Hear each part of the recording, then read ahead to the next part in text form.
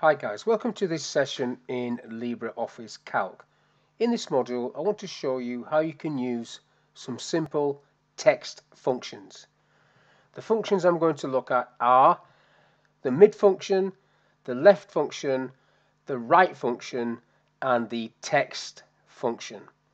So on the screen I've got some examples of those. In cell A1 is my name, and then in column B, first of all I'm using the mid function.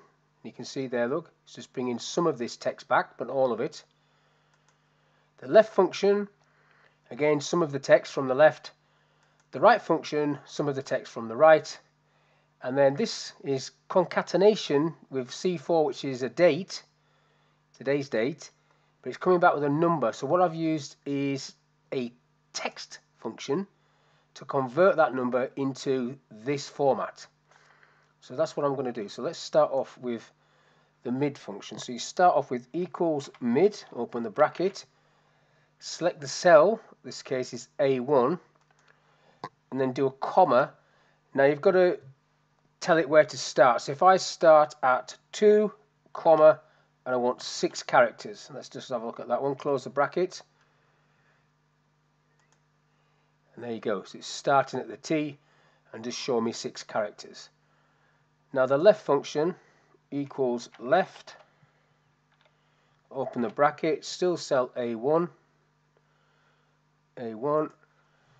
comma, 3 characters, say, from the left. Tick that one, it's D. The right function equals right, A1, comma, 3, close the bracket, click the tick, ton. Now this one, concatenation, equals, now if you want to put text string in, you need it inside quotes. So today's date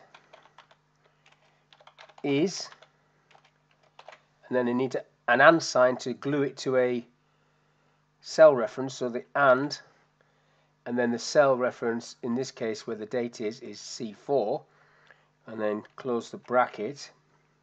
In fact, I don't need to close the bracket. Need to put an apostrophe there.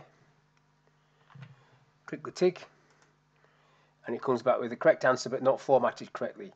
So now I'm going to do the same thing, but with the text function to make that into a date like that. So equals, open the quotes, type your text string, today's date is, and then you do the and, the glue point I call it, and, but this time you're using the text function, not just clicking on that cell. So we're going text, open the bracket on the text function, and you're now clicking on that cell or typing C4, comma, now you need to put it into the format that you want it. So I want it in dd/mm/year,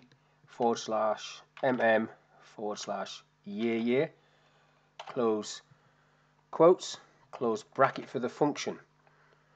Check that, click the tick. Today's date is the 23rd of October 2022.